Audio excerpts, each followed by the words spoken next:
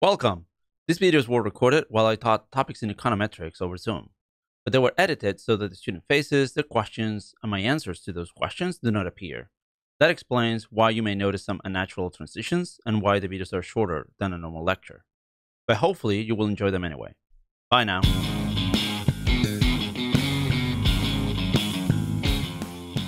Okay, let's get started now. Lecture 9, Convolution Theorems. This is the last lecture of the second part of this class on asymptotic approximations. And this is a class that I particularly enjoy. I think is a nice class. And there are some really nice insights.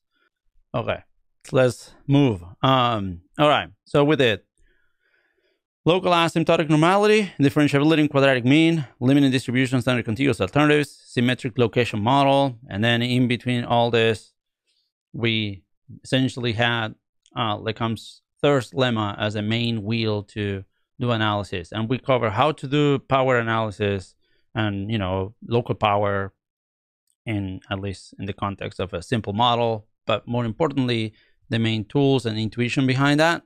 And we sort of concluded that last class when we talked about local asymptotic normality, right? Today, we're going to deviate. And we're not going to talk about testing. We're not going to be talking about size, power, and so on. We're just going to focus on estimation. Now, let's think about estimation. And we know that when we talk about estimation, we typically, make statements about asymptotically normal estimators and about their asymptotic variance. And we really like to use the word efficiency, right? And typically, we will use things as, asymptotic efficiency. And we want estimators with minimal variance. So today, we're going to think about that. We're going to think about, what does it mean to say that an estimator is quote unquote good? And this will very quickly lead us to Hodge's estimator, which I know Joel talks about it, but I'm going to go over it in more detail. And when we go over this in more detail, oh, look what I wrote here. There's two P's here. That shouldn't happen. We're going to talk about super efficiency. Okay. Oh, it looks like supper. But okay, let's ignore that. Super efficiency, and then once we realize that this presents some challenges to our question, we're gonna see how we can answer those questions. And this is a positive class, so we're gonna have answers to our questions. The answers are gonna be given by two so-called convolution theorems. And then at the end, we're going to see the convolution theorems, and you're going to tell me well, how are those theorems providing an answer to our question? I'm going to say, well, you combine that with something called Anderson's lemma, and then you're good to go. And that's sort of like the roadmap. So, convolution theorems. We're going to consider a generic version of an estimation problem today. Okay, forget about testing. Just going to estimate. We're going to have data, xi, IID, with distribution P in some family bold P that is going to be indexed by a finite dimensional parameter theta. Okay.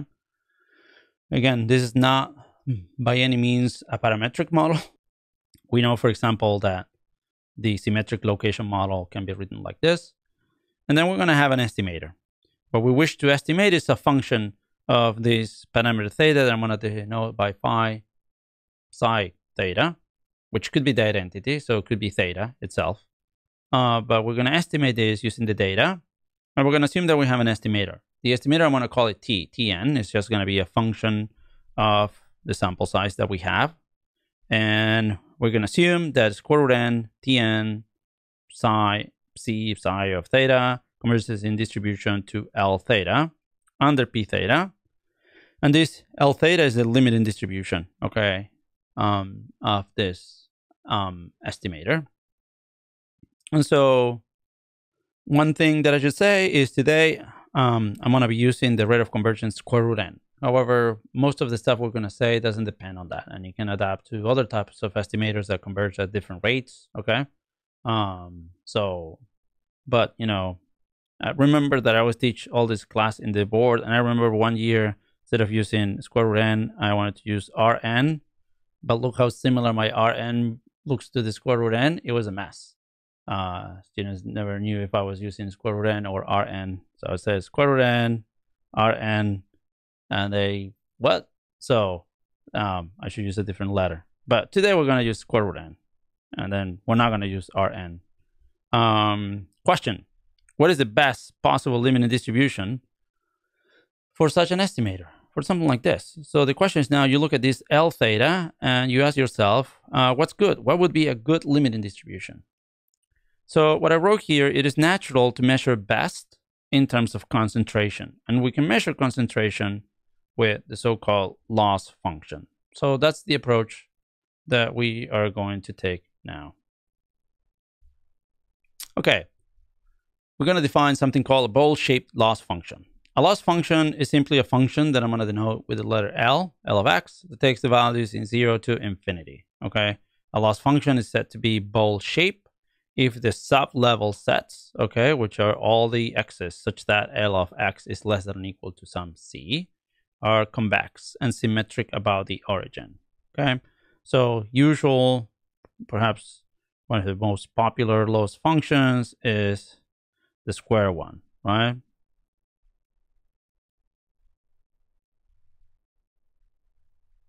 So you can see that if you just set a level like C here, and then you collect all the x's that are below that, they're convex and they're symmetric about the origin, okay? Of course, the other one that is also quite popular is the absolute value, that which looks something like this.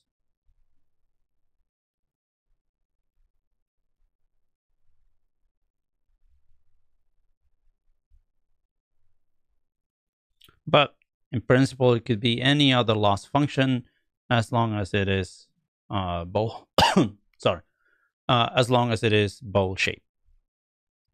So I wrote here a common bowl shape loss function in the real line is the mean square error loss, which is the one that I did over here. Then for a given loss function, a limiting distribution will be considered good if, you know, the expected value of the loss, okay, sometimes called risk, okay, or if you want the integral of the loss with respect to the limiting distribution is small. And this is what we mean by concentration before. Of course, we're going to be precise later what we mean by small, but that's conceptually the idea. And the usual example that we have in mind is that if the estimator, Tn, that we're looking at is asymptotically normal, then this law is just going to be a normal with mean mu theta and variance sigma theta. And then to minimize mean square error loss, it is optimal to have the mean equal to 0 and the variance as small as possible, which is what we usually do, right? We just usually look for estimators that are asymptotically unbiased and then, you know, just try to minimize the variance. But while this approach is nice, and so we can say, oh, look, it's really easy to think about what's best. You just look for a minimum variance, okay, and try to be efficient. This approach is restricted to estimators that are asymptotically normal. And what if our question is more broadly defined? It's not that we want to restrict attention to estimators that are asymptotically normal, because in principle, there could be estimators that are not asymptotically normal that are as good or perhaps even better than the ones that are asymptotically normal, right? And so the question is, why would you restrict attention to asymptotically normal estimators? At the end of the class, we're going to have answers to these questions. But for now, I want you to understand that we don't want to restrict attention to this. We want to give general statements. Okay? Cool. Then we're going to illustrate everything with an example, as I said. And this is an example that is known as Hodge's estimator or superefficiency. And it's going to go as follows. We're going to consider a model, bold P here, that is just a normal location model with a variance equal to 1. So the parameter theta is going to be the location, the mean of the normal. This is a scalar case, so theta belongs to the real line. And we're going to be just estimating the mean. So psi of theta is just theta, okay? Well, if you want to do this, and if I ask any of you how you do this, you know, the modal answer will most likely be, okay, just do the sample mean. Okay, that's what I would do. And there are reasons to choose that. In particular, this estimator, the sample mean, has many finite sample optimality properties. It's minimax for every bowl-shaped loss function, it's minimum variance and bias, all these things that hold for every single n, okay? But, we know that in the normal model, or in general, in parametric models where we know the distribution of the data, we can study properties in finite samples. In general, when we go to like a model that doesn't belong to a given family, doing such an exercise is much more involved, sometimes not even feasible, and so we rely on asymptotic approximation. So here's the deal. We're going to consider this case where we already know that the sample mean is great, okay? And we're going to try to see is that if when we do asymptotics, we also conclude that the sample mean is great, given that we know that it is great for every n, okay? So in other words, what I wrote here, we might reasonably expect this to be optimal asymptotically as well. So what we're going to do, we're going to bring another estimator. I'm going to call this estimator Sn. And Sn is defined here.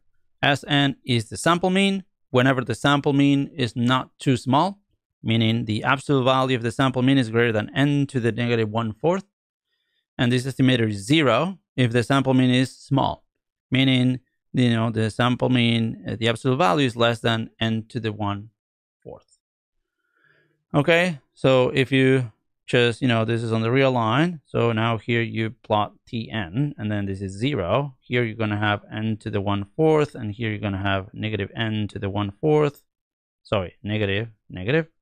And so if the estimator of the sample mean falls outside this region, we're going to set S equal to Tn. But if it's inside, it's just going to be 0. And that's the name of the game. Okay, so in other words, Sn is equal to Tn when Tn is far from 0, and Sn is 0 when Tn is close to 0. What's immediate is that square root n Tn minus theta is distributed normal. This follows because, the sample mean, the sample variance, the sample mean is normal, right? So we have that square root n x bar n is exactly normal with mean theta and variance 1 because the data are normal. But what we don't know is what's the behavior of Sn asymptotically. And then, of course, this means that this is also asymptotically normal 0, 1, okay? So we're going to study Sn, and we'll see what we learn. All right, here's another way of writing Sn, and we're going to consider the case where theta is different than 0 first. What we're going to show is that the probability that the absolute value of Tn being greater than or equal than negative to 1/4 goes to 1, as then it goes to infinity. And so, to see this, just write the probability of the complement, which is the absolute value of Tn is strictly less than n to the negative 1/4. And so this is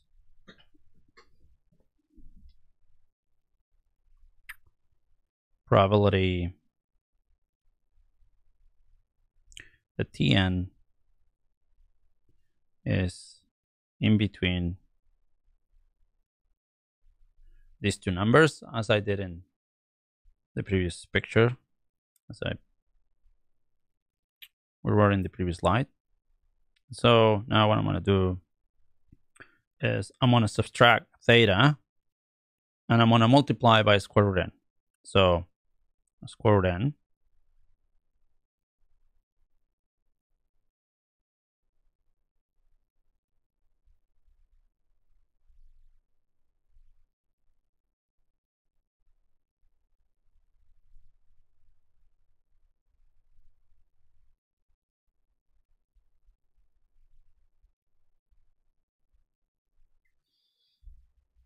and then first thing to note is that now this object that is the random element is equal to Zn, which is normal 0, 1 for every n.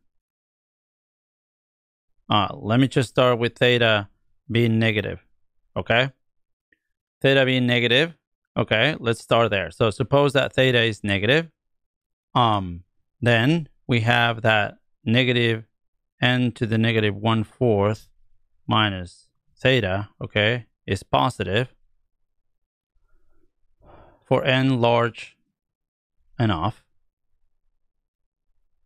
And so this means that the square root n negative n negative 1/4 minus theta goes to or diverges to infinity. Okay, and that is the lower bound. If you look now at theta positive, then we have that n to the negative 1/4 minus theta. It's just going to be negative for n large enough. And so square root n negative 1/4 minus theta diverges to negative infinity, right? And so we conclude here that this thing converges to 0 again, since Zn is normal 0, 1. And in one case, you have the lower bound divergence into plus infinity. And in the other case, you have the lower bound divergence to negative infinity. Okay? So, in this case, Sn equals to Tn with probability approaching 1. And this is for the case theta is not 0.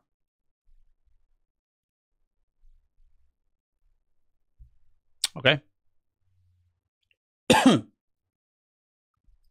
Now let's think about the other case. Consider the case where theta is 0. So in this case, we're going to prove that the probability that Tn greater than or equal than n negative 1/4, okay, this probability just goes to 0. So take this probability that Tn greater than or equal than n to the negative 1/4.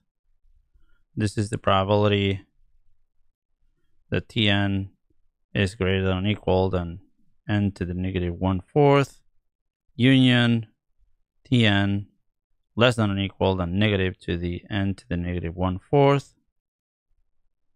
This is less than or equal than the probability that Tn greater than or equal than n to the negative 1/4 plus probability Tn less than or equal than n to the negative 1/4. And then again, now multiply by square root n and center by theta. We have Zn here greater than or equal than square root n to the negative 1/4 minus theta, which is 0. Okay? So let me simplify here. Whoops. So this is n to the 1/4. And again, negative n to the 1/4. And so this probability over here goes to 0. This probability over here goes to 0. And the entire expression goes to 0. So we conclude that when theta equal to 0, we have that Sn equals 0 with probability approaching 1. These are simple manipulations. Okay.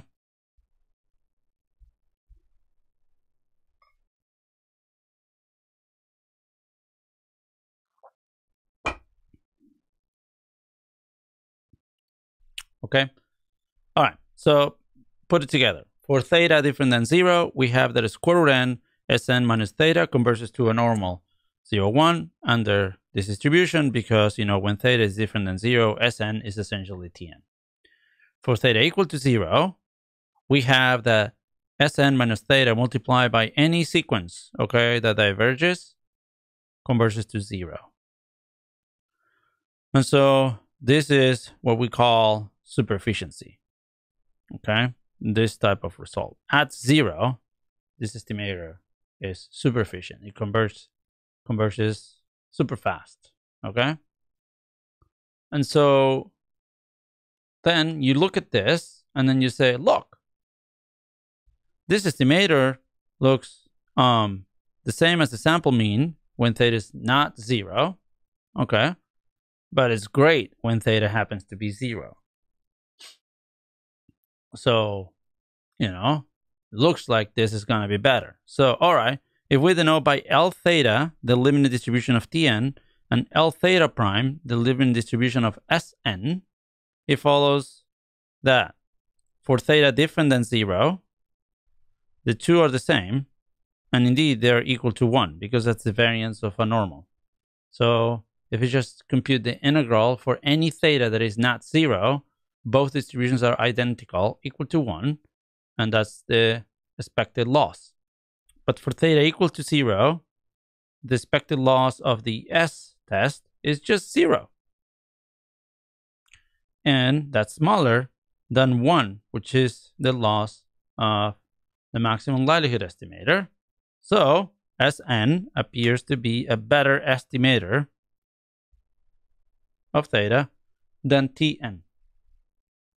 And there are no mistakes in the derivations that we have done. Okay, so that's that.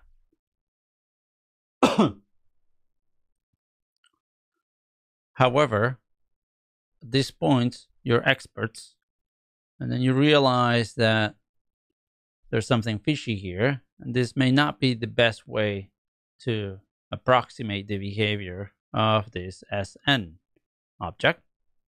And so that's why appearances can be deceiving. The idea that we did is, again, I wrote here, again, another example of poor use of asymptotics, okay? Because our hope was that this object, the integral of x squared given the limiting distribution Ln prime, okay, which we don't care about just per se, was a reasonable approximation to the finite sample expected loss, which is the expectation under L theta of square root n Sn minus theta squared. That's the finite sample expected loss. Of course, it depends on n, and for every n, we have a different expected loss. So what happens in finite samples? When in finite samples for thetas that are far from 0, we expect Sn to be equal to Tn. So L prime theta may be a reasonable approximation to the distribution of this guy, which says is normal 0, 1. But when you're close to 0, on the other hand, Sn will frequently be different than the sample size because, with some probabilities it will be 0, with some probabilities it will be something else. And so the distribution of this object is probably quite different than the normal 0, 1 that we are using for thetas that are close to 0. There's no notion of close to 0, far from 0 in what we've done. Here we just says either it's non-zero or it is 0, right? That's it. So our asymptotic approximation here says this. It's 1 for all thetas that are non-zero is great at 0, and is 1 for all thetas that are not 0. That's the asymptotic approximation. Asymptotic approximation to what? To this risk. This lines over here is the actual finite sample risk of the Hodge's estimator. So what do you see? What you see is that this estimator, when you're far from 0, and of course these are different sample sizes. The pick one are with a larger sample size. Okay? So what you see is that when you're far from 0, yes, Hodges behave as maximum likelihood. It's like the sample mean and the risk look the same. When you're at 0, all these go to 0. You see that these lines are at 0. So at 0 it behaves great. But the better performance at 0 is traded off by worse performance at close to 0. And in this case, it could be arbitrarily worse. Right? So you buy your gains at this point by sacrificing performance close to 0, okay? Which is not captured by what we did. What we did just says at 0 you're better, at any other point you're the same. Good, just keep using this Hodges guy. Whereas when you look at the finite sample performance, the picture is more complicated. It says, yes, you win at 0. You perform equally to maximum likelihood when you're not close to 0. But when you're close to 0, you may do, arbitrarily worse. So again, our notions or our use of asymptotics doesn't capture this idea. So can we do something that captures this idea? Well, you look at this picture, and then you look at this description that I gave over here, and then you realize that this estimator would be expected to perform poorly when, you are close to zero. So what about taking some sequences of alternatives that go to zero? And that's what we're going to do next. Before, are there any questions about what we've done so far? Okay. So let's think about a better approximation. The problem is, again, points that are close to zero, points that are different than zero, but close to zero. So we're going to consider this sequence. Theta n, h divided by n to the 1/4. And h here is between 0 and 1. So we're going to consider a sequence of thetas, a sequence of parameters that are different than 0 for all n, okay?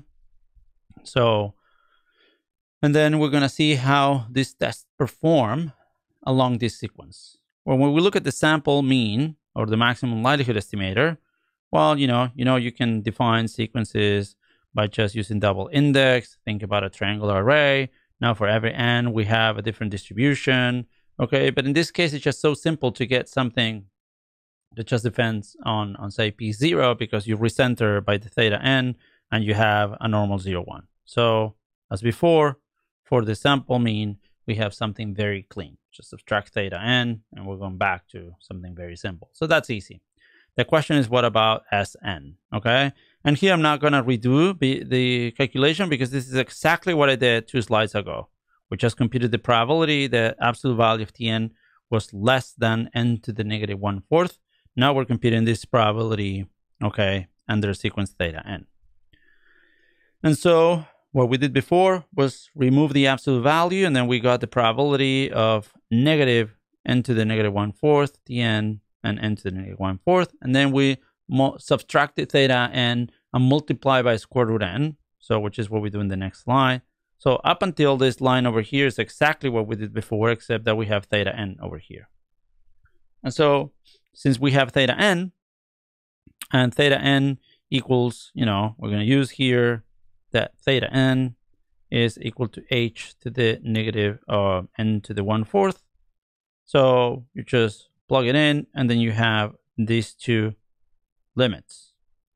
And so, as you know, this is negative, this is positive, n grows, this goes to 1.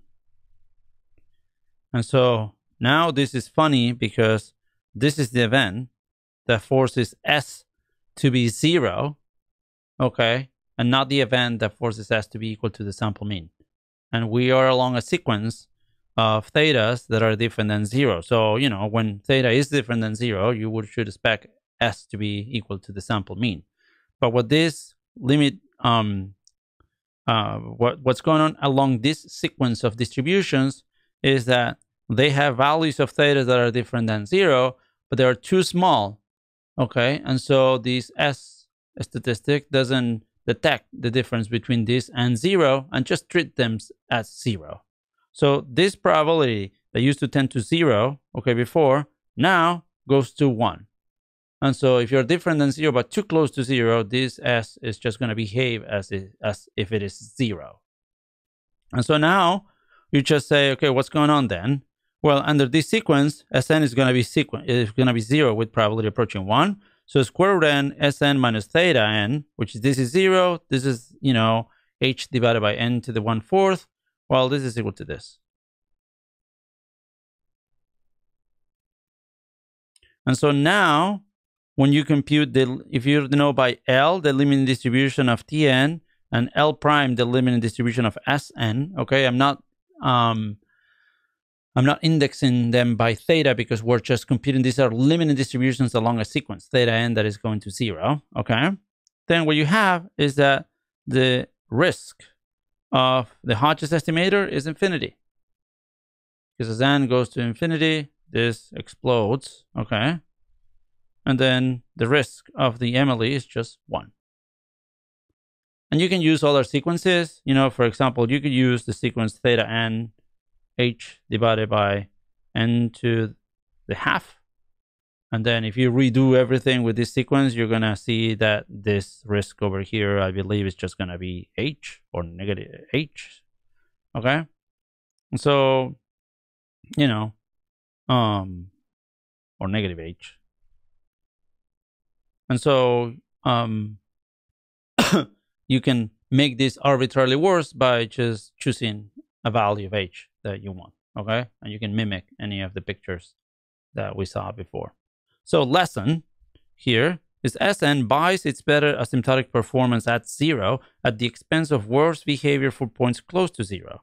The definition of close changes with n, so this feature is not borne out by a pointwise asymptotic comparison for every theta.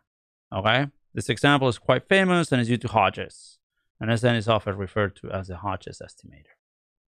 So what I want you to, I'm hoping that at least that you see this, is that this intuition over here, what's happened with Hodges, it's exactly the same as the intuition that we used when we started thinking about local power. Okay, it's just, okay, what captures power? Why, you know, pointwise approximation gives us something that we don't like? Why we consider sequence of local alternatives?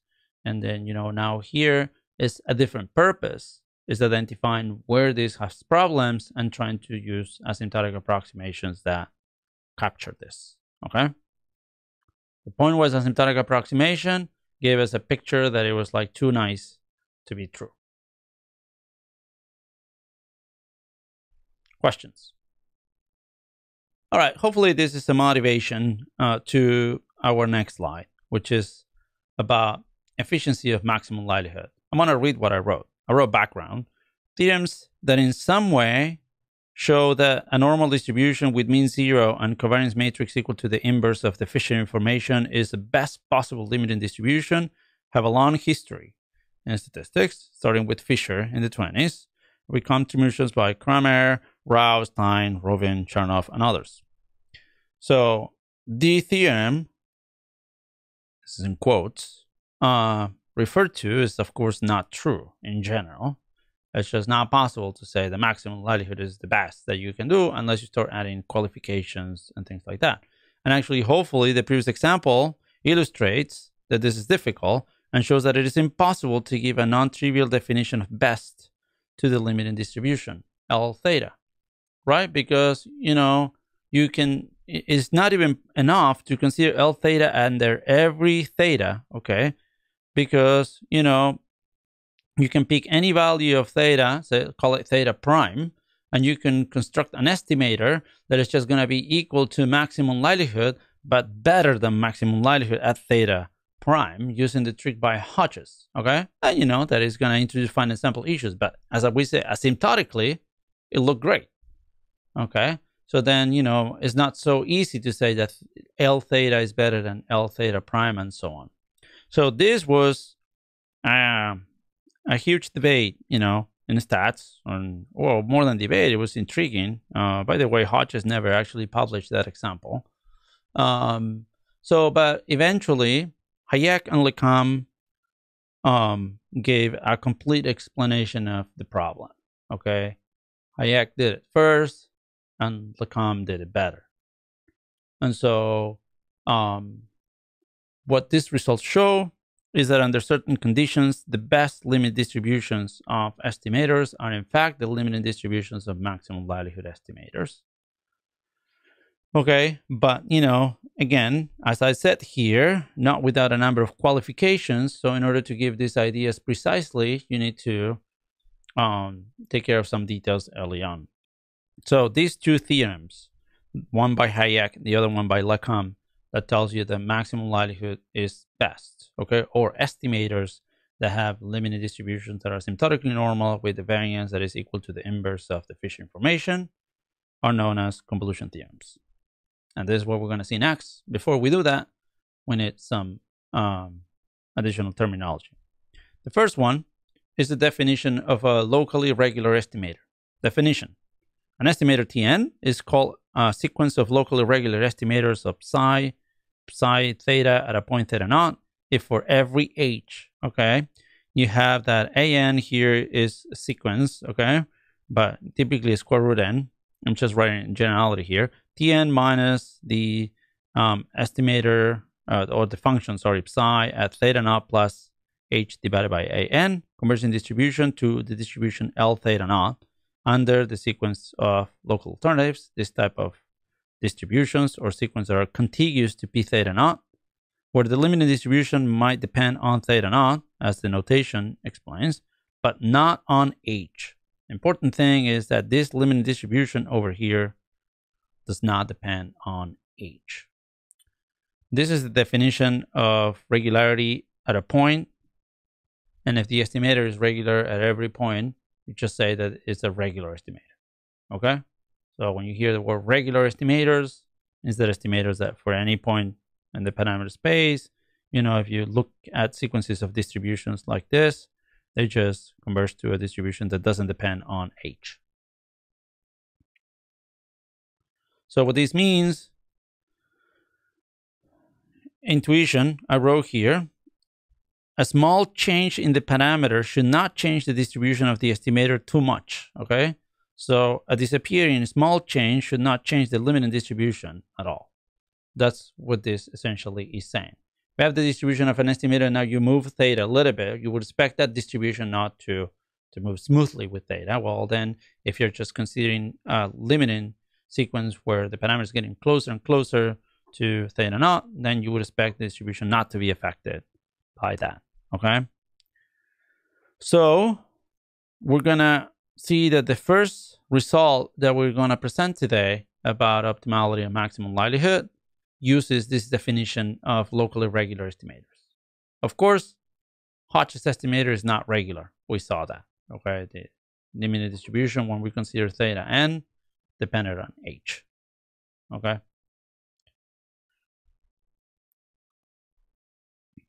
So the next piece that we need is by now your best friend, QMD, okay? We saw this the other day. Let's repeat it today. A model bold P is called differentiable in quadratic mean at theta if there exists a measurable function. I call it eta. Let me just call it L dot right now, such that this holds. This is what we wrote the other day. And as we saw the other day, typically this is just the score of the model, which is the derivative of the log density, which you can write as P dot divided by P. Why this is important? Because QMD is the condition that gives us local asymptotic normality. And theorems on local optimality of tests, which are the convolution theorems that we're going to present next, or estimators, use conditions like QMD or local asymptotic normality directly. Okay, so depending on the book, the source that you're reading, some theorems will read, okay, let's assume that the model is QMD, and in the proof they're going to be used to show that there's local asymptotic normality. Some other statements will just say, let's assume that, the model is local asymptotically normal directly. And that's it. So, convolution theorems. Hayek convolution theorem shows that the limiting distribution of any regular estimator, Tn, can be written as a convolution of a normal and noise. The theorem reads as follows. Go with me. Suppose that 1, bold P, is differentiable in quadratic mean at each theta with non-singular Fisher information matrix I theta. 2, the function psi is differentiable at every theta. 3, the estimator is regular, okay, with limiting distribution L theta. Okay, then if those 1, 2, 3 happen, then we have that this distribution of the estimator, L theta, takes this form. That is, there exist distributions M theta such that you have a convolution. In particular, if this L has covariance matrix sigma theta, then the difference between sigma theta and this variance covariance matrix over here, which is the variance covariance matrix of a maximum likelihood estimator, is non-negative definite. Okay, so the notation here, convolution, is here explained. The notation star denotes the convolution operation between two distributions. Should be interpreted as follows. If x has distribution f and y has distribution g, then x plus y has distribution f star g. So in other words, this is saying that the limited distribution is essentially the normal 0. This is really abusing notation, but just want to write it down in case it just helps, plus noise. So this is saying Now that we understand the end, let's read the beginning one more time. If the model is QMD, you're estimating a parameter that is a differentiable function of theta, and then you're using an estimator that is regular, then the limiting distribution can be written as the limiting of a normal plus noise. Not any normal, the limiting the normal, which is the limiting distribution of a maximum likelihood estimator, plus noise, okay? Which is gonna make this limiting distribution, less concentrated, we'll see in a minute, than the normal one. But for now, if you think about variance, there's just gonna be the variance of this plus the variance of that. It's gonna have a larger variance, and this is the content of this part of the statement. So, okay, hopefully those things are clear now. One thing that we should notice without criticizing, because this is a great result, okay, is that in a way, if you just want to be harsh, you could say, well, you sort of like move the goalpost, because what you did here is to make sure that you remove out of discussion all the things that were weird. By introducing this regular requirement, you're telling me, you're not letting me play with weird estimators, because, for example, now I want to come up with Hodge's case and I can't, because, you're just telling me that I don't belong to the club, okay, which is I'm not a regular estimator. And then that's why at some point Lecomte also came and said that, that in a way regular estimators were like rare, meaning that it will not capture a lot of the ones that you use for counterexamples and so on. And then imposing this requirement from the get-go was too stringent, okay? It feels like, when we criticize in the linear model, best linear unbiased estimator, and it's like, why should we restrict to linear and unbiased estimators? So here you could ask yourself, why should we restrict to regular estimators? It makes sense, but, why? Well, here's where Lecomte essentially made a spin and presented his own version of convolution theorem that reads as follows. It says, suppose that 1, P is differentiable in quadratic mean at each theta with some rate an, which I should have written that in the same way before, and non-singular efficient information matrix I of theta. 2, psi is differentiable at every theta. 3, T be any estimator such that for every theta you have convergence to some limiting distribution L theta.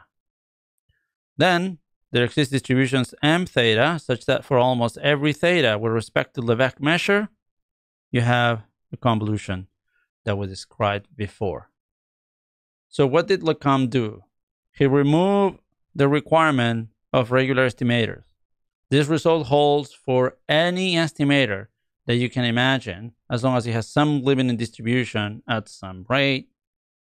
And so then what he said is like, okay, you want to beat this maximum likelihood limiting distribution, you can do so, but you can do so on a set of thetas that have measure 0, right? And so that's exactly what we did with Hodge's. We just picked the point. In that case, theta equal to 0. We made Hodge's estimator better at that point. And we could have picked any other point, right? And then, but that's it. We can actually pick multiple points and improve imperial maximum likelihood. But the areas in which we were unable to make improvements are going to be areas of measure 0. Now, Hayek theorem is a statement about every single theta, every single DGB, but it only applies to regular estimators.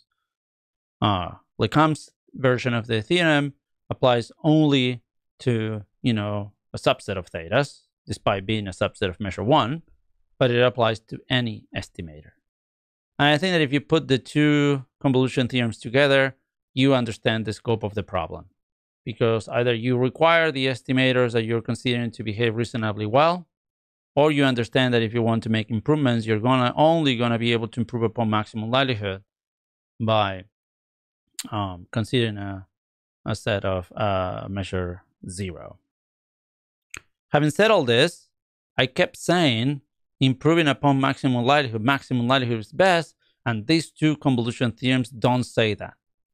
They informally perhaps say that, but they're just telling you that the limiting distribution of any estimator is just going to be the distribution of the maximum likelihood estimator plus noise. and then we're sort of like implicitly understanding that, this is worse than just not having noise, because, having noise doesn't sound good, but formally we haven't done it.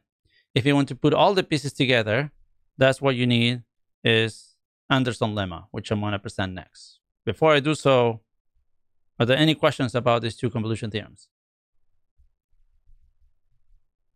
Okay. So I wrote here, remarkable theorem yields the assertion of Hayek's convolution theorem at almost every parameter value theta without having to impose a regularity requirement on the estimator sequence. That's the almost everywhere convolution theorem. Lecam showed that it is roughly true that any estimator sequence is almost Hayek regular at almost every parameter theta. And that's sort of like how he ended up proving the result is, just by requiring that the estimator is regular almost everywhere in a way, you just can get the version of the theorem. The convolution property implies that the covariance matrix of the limiting distribution of L theta, which is whatever estimator we have in mind, if it exists, must be bounded below by the inverse of the Fisher information. So this is, again, a generalization of the Cramer-Rao lower bound in an asymptotic sense. This theorem does not contradict the results of the previous section, because in that case, we had all this, normal model, psi theta equal to theta, we have this is equal to 1, okay, and for every theta non-equal to 0, we had this. So, the only part is that the theorem is satisfied for m theta with distribution union mass at 0. Actually, Sn is the limiting distribution of the maximum likelihood for almost every theta. The one that is out is 0. You just remove 0 out, done. You just get the result that you had before.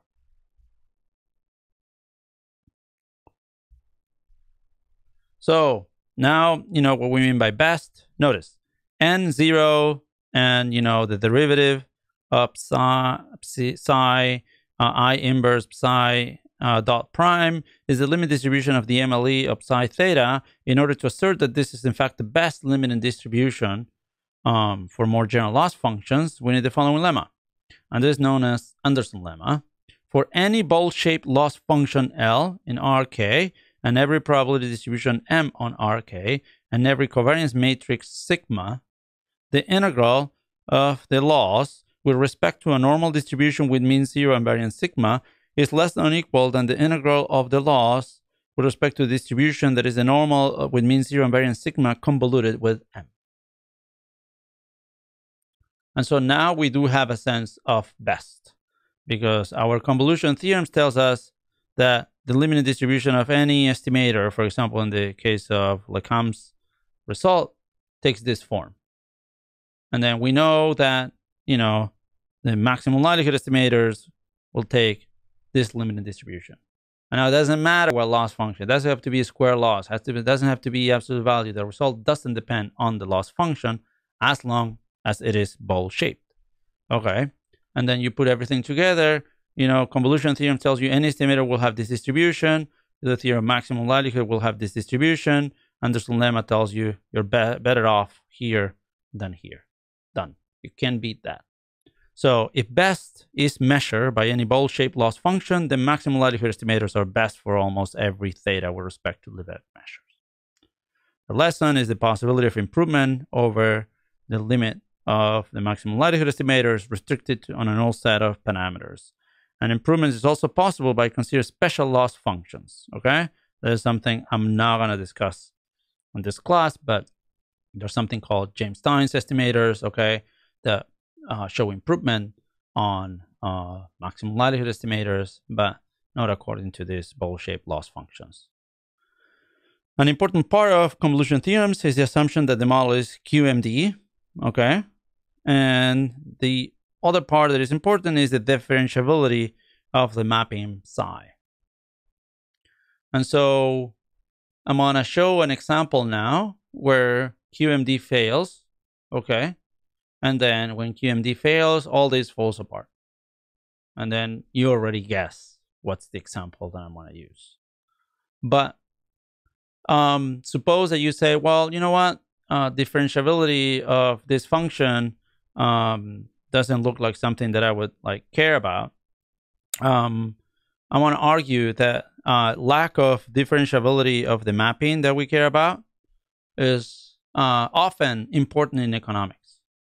And then if you just look at the work of people looking at these things or these cases with non-differentiable functions, that has been done mostly by econometricians. For example, papers by Hirano and Porter, where they just study similar questions to the ones that we develop here for non-differentiable functions psi, and there's a paper in Econometrica. And then there's also papers, for example, on the validity of the bootstrap by Andres Santos and co-authors, okay, in cases when you have non-differentiable functions. And then you tell me like, well, why do I care about a non-differentiable function? Well, because, for example, one that typically happens, you know, suppose that theta has dimension 2, is when you have the maximum between theta 1 and theta 2. That happens a lot. And that is non-differentiable, okay, when theta 1 is equal to theta 2, which also happens a lot. When you see this, I think about auctions, okay, which is, you know, the winner, the one that has the maximum evaluations. And then you start having operators like maximums often, okay? In certain partially identified models where you have bounds that are intersection bounds, so you see the maximum of this, the minimum of that, this type of things appear. And so non-differentiable functions of the parameters appear quite often in structural models in IO. All this theory falls apart. Maximum likelihood no longer necessarily best. Things that always work, like the booster or whatever, no longer work. And then you start having a completely different type of results. So I'm not going to discuss the non-differentiability of C here, but I do want you to keep this in mind, that all these theorems are useful because they're really thinking about smooth functionals of the parameters. And there are reasons in economics to pay attention to functions that are non-smooth. What I'm going to do instead is to show you how you can really break these quite easily if you allow me to consider a model that is not QMD. And then very quickly, I can give you an estimator that is better than maximum likelihood, not in a tricky way like Hodges, okay? In a real way that is just dominates according to a ball function, ball shape function. So this is the example. As you know, we're going to consider the uniform distribution. P here is going to be ball P, the family of distributions of the uniform 0 theta, okay? The parameter that we care about is just theta, okay? And we know from the previous lectures that this family of distributions is nowhere differentiable in quadratic mean, okay? So what if you do maximum likelihood? Well, hopefully you know. If you don't, is in the lecture notes, but you've seen at some point that the maximum likelihood estimator of theta is just the maximum of the observations, okay? And then also, hopefully you've done this at some point. If you just look at the distribution of n times theta minus the maximum likelihood, this converges to distribution L theta, which has density 1 over theta exponent of negative w divided by theta. So this is an exponential distribution. Okay, so non-surprisingly, if you remember the exponential distribution, okay, it looks like this, the density.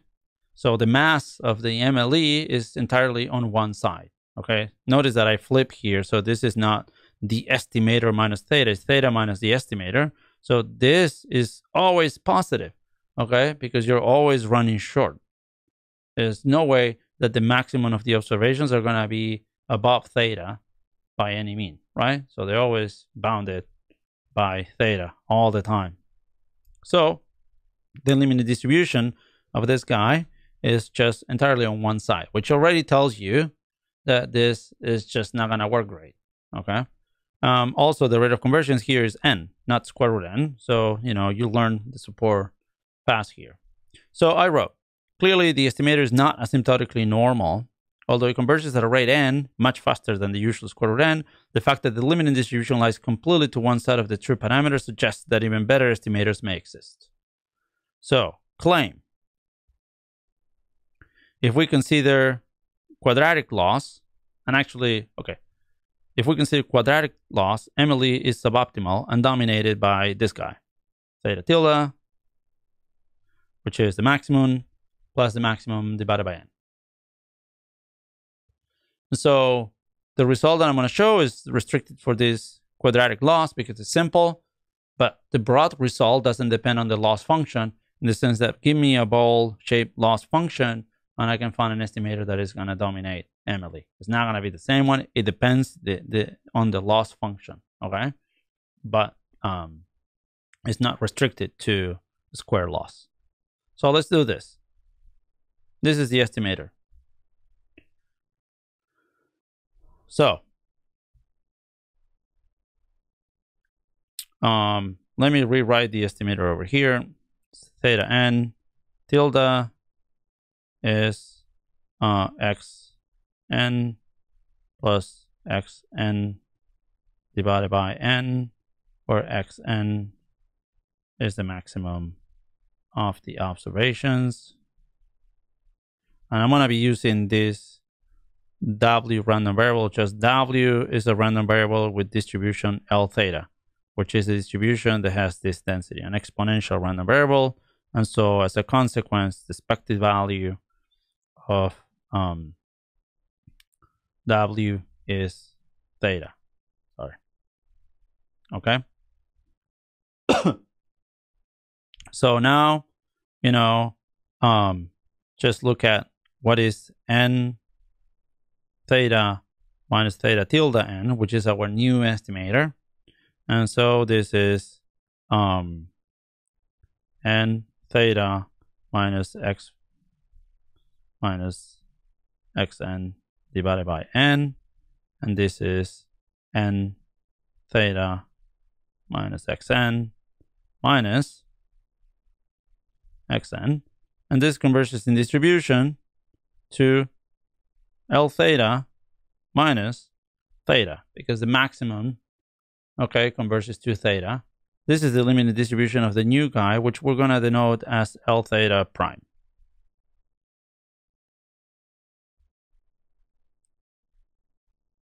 So now let me look at the risk or expected loss. Okay, just going to be the integral of x squared with respect to this distribution L prime. Well, this is the same as the integral, okay, with respect to let me write here W minus theta squared with respect to distribution of L theta, because of this relationship over here between L theta and L theta prime. And so this is the integral of W squared minus 2W theta plus W theta squared dL theta.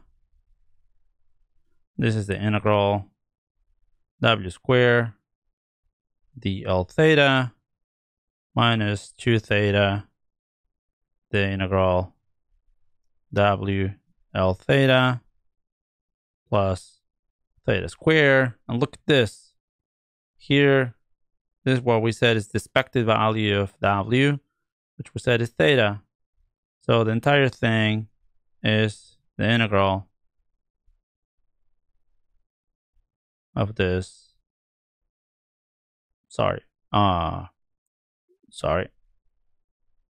Minus theta squared, okay, which is less than the integral W squared L theta, which is the risk of MLE.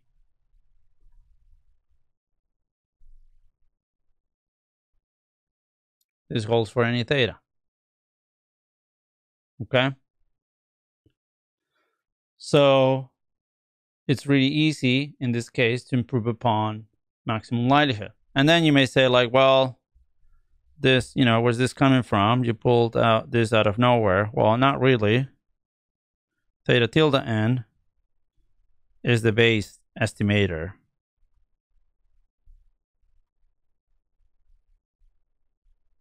of theta under square loss.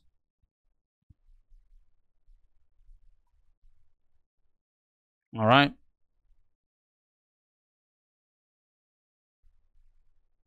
So if you change the loss function, you're going to obtain another estimator, which you can do by using Bayesian, machinery, which we're not going to cover here.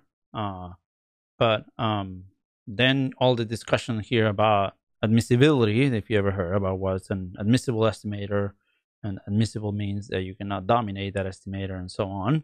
But in this terminology will mean that in this context, maximum likelihood is not admissible, okay? Because you're just going to improve upon it. And so, but more than that, I don't want to talk about that because I'm not going to cover that topic in class, is that this shows you that the minute that you remove some of the requirements of the convolution theorems, in particular, we just remove the differentiability in quadratic mean, because the rest, we satisfy, psi theta here is just theta. So, of course, it's differentiable. Then you can improve upon maximum likelihood. And so the conclusion of the convolution theorem falls apart. Okay? So that's about it for today. It was a shorter class. We spent some time talking about the problem set and the reports, but this is also the end of the second part of the class, where we talk about asymptotic approximations. The third part of the class, which starts next week, is about uniformity and uniform inference and inference in moment inequality models, which we're going to get there. Any questions about today's class?